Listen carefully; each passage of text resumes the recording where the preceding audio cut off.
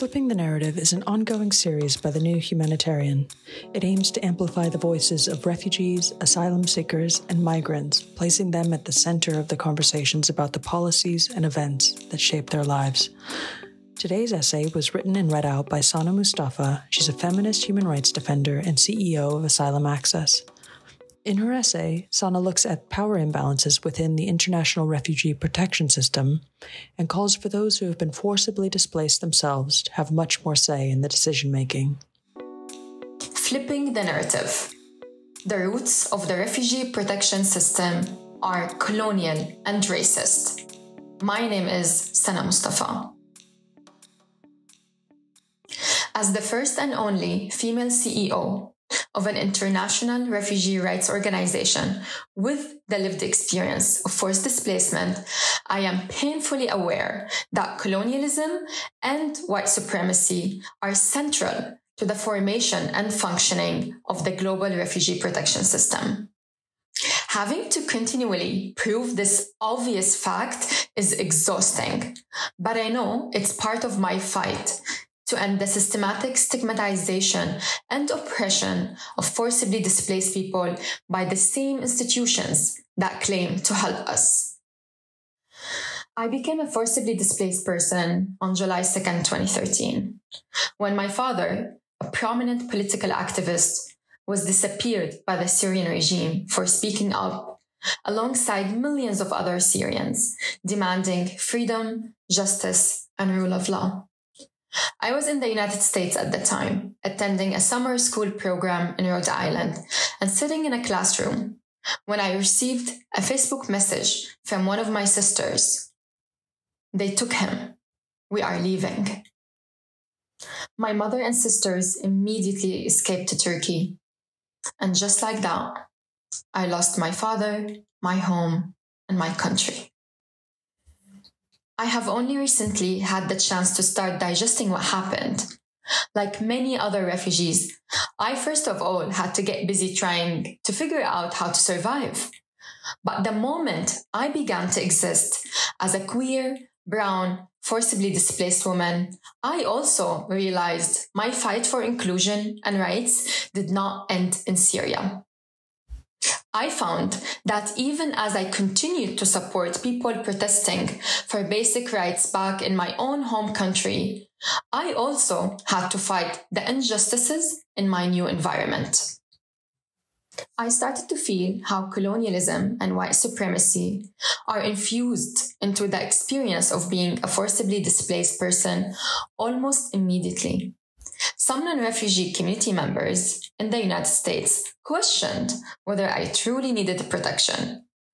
I did not fit the image of refugees they had seen in fundraising materials from aid organizations.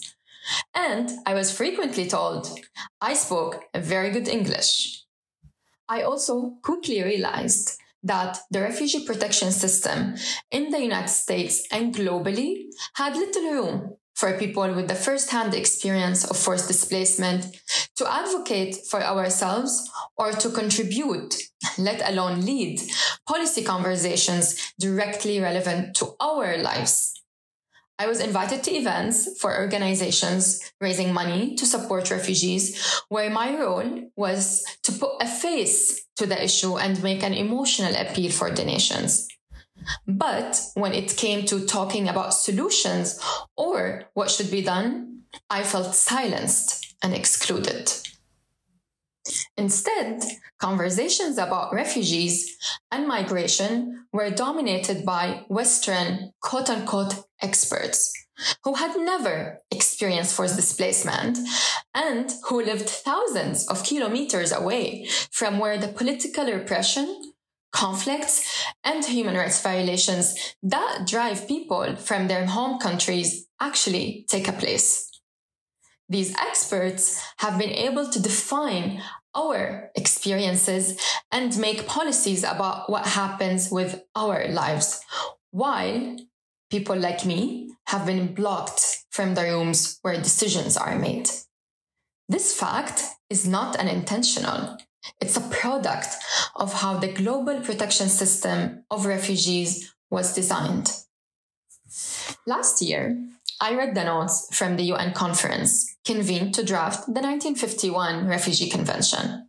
The failure of countries to provide safe haven to people being persecuted and killed by Nazi Germany during World War II was the main catalyst behind the effort.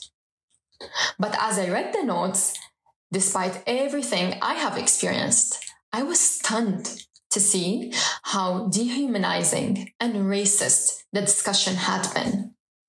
One civil society observer said, one might have easily gathered the impression that the average refugee was a black marketeer in currency, a bankrupt, a dangerous criminal, an enemy agent, a menace to the labor market, and a person unfit for higher education. In other words, many of the delegates who created the architecture of the global protection system viewed refugees as economic and security threats. A problematic perception that continues to dominate narratives about forcibly displaced people. And who were those delegates? At the time, there were 60 UN member states compared to 193 today. Many countries in Africa, Asia, the Caribbean, and the Pacific were still colonized. Global North countries had outsized influence on the drafting of the convention, according to Ulrike Krause, a researcher and professor of forced migration and refugee studies. The result was a decision to only extend UN refugee protections to people displaced within Europe prior to 1951.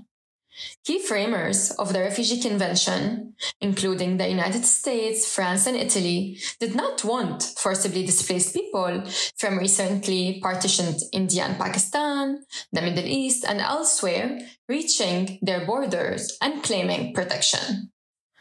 The geographic limitation on who could be afforded refugee status was lifted in 1967. After many colonized countries had gained their independence and joined the UN. But the international protection system and narratives about refugees continue to reflect the same colonial attitudes and racist biases displaced in 1951.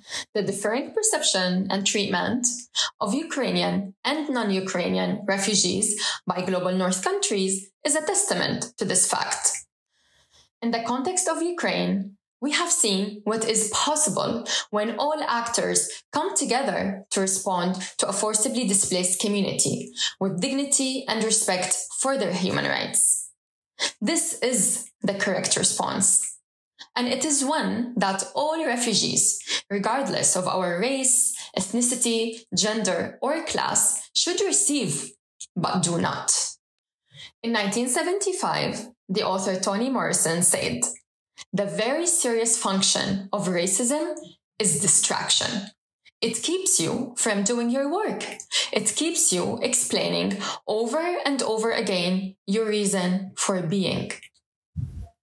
Systematically marginalized communities, including forcibly displaced people, find ourselves having to play the role of educator over and over again to explain factual, highly documented, systematic injustices like the one I just outlined.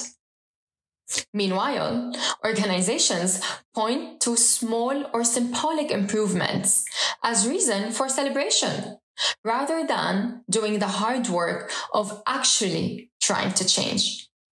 As I said before, it's exhausting. Far too often, people hide behind the idea that they are, quote unquote, helping others or doing good to avoid having difficult conversations about how colonialism and racism constitute the very foundation of the refugee protection sector. The sector isn't going to do this on its own.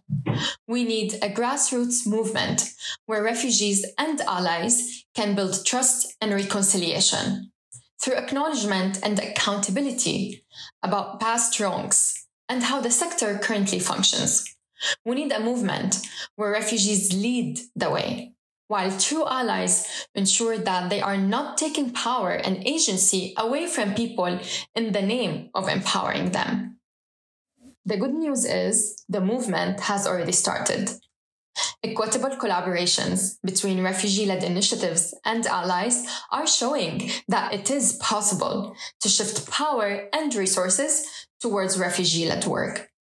But for transformative change to happen, more people in the sector have to do the hard work of examining their biases, positioning, and privileges.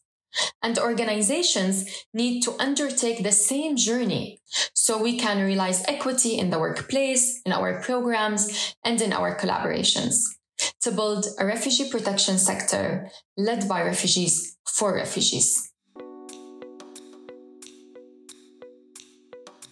To read more from the Flipping the Narrative series, go to thenewhumanitarian.org and do subscribe to The New Humanitarian on your favorite podcast apps. This episode of Flipping the Narrative series was written and read out by Sana Mustafa. It was edited by Eric Reedy and Mulid Hujal and produced by Marta Vanderwolf with original music by Whitney Patterson.